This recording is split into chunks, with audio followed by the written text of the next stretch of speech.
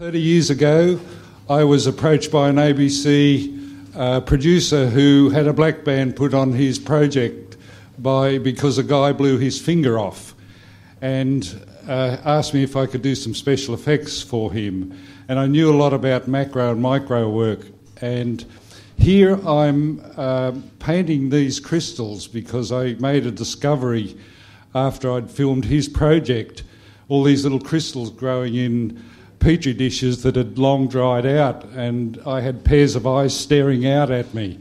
And here I am using this technique that I discovered, and it produces creatures with eyes like this and plant-like, and I've learned to landscape it so I can use fine brushes and tools and heat and cold and vary the mixes to get different results.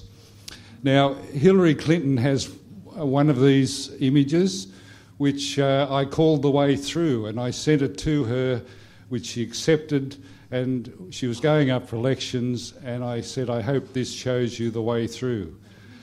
And then Oprah Winfrey, Sylvester, Stallone, Goldie, Hawn, and a whole lot of others got them, and Colin McCulloch among a few.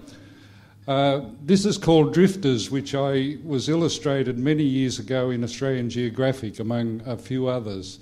And while it's been one of the early ones, the technique I actually use is to use fine brushes as this stuff is drying out, because it actually has a mind of its own.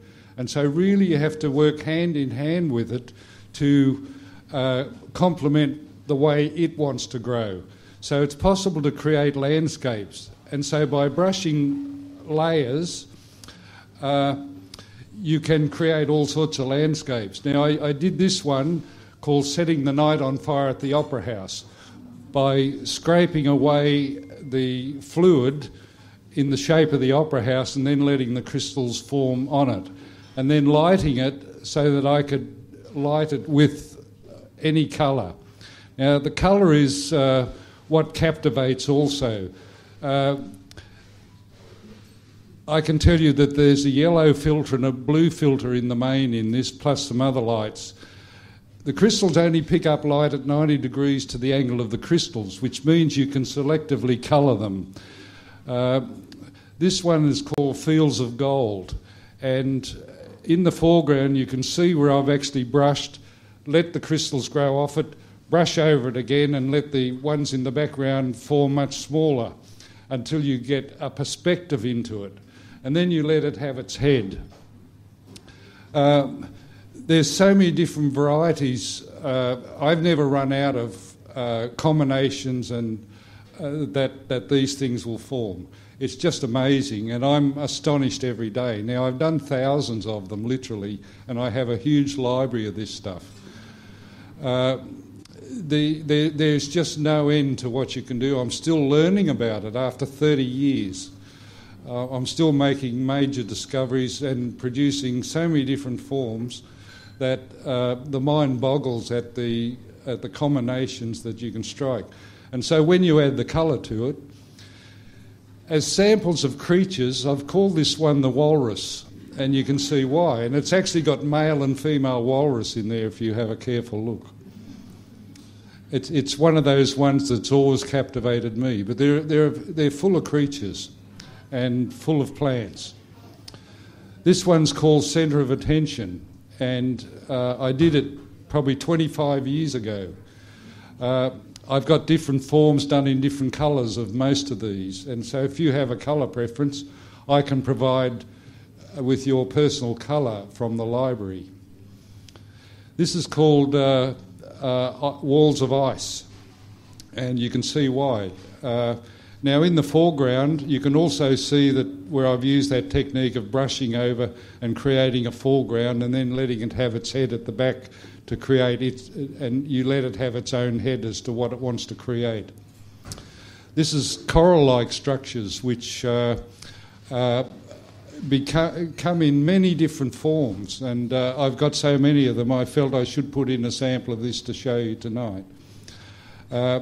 These are also very high resolution, and so I usually like to photograph on medium format camera, but lately I've been using a Canon. And the astonishing structure in some of these, how do you get squares and boxes out of these things? It's just amazing, and I truly am astonished every time I do them. This is called Windows 95, and I think it's better.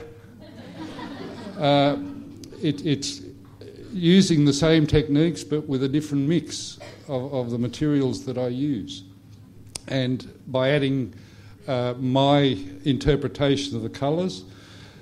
Now this is straight lines and faces to me. It's just another astonishing growth that these things form. I love all the little eyes that are locked into these. They're almost cocooned. This is called Genesis, and I have a colleague in China who has a huge one of this up on his wall, and he talks about it every day, and he gets so many comments about it, and I get so many approaches for these things. But that I really love, and the centre in that. Now this is for me, the nexus. It is the birthplace of stars, and I believe this art is being launched here tonight as the birthplace, and I think I'm probably among that too. I hope you've enjoyed it tonight. Thank you very much.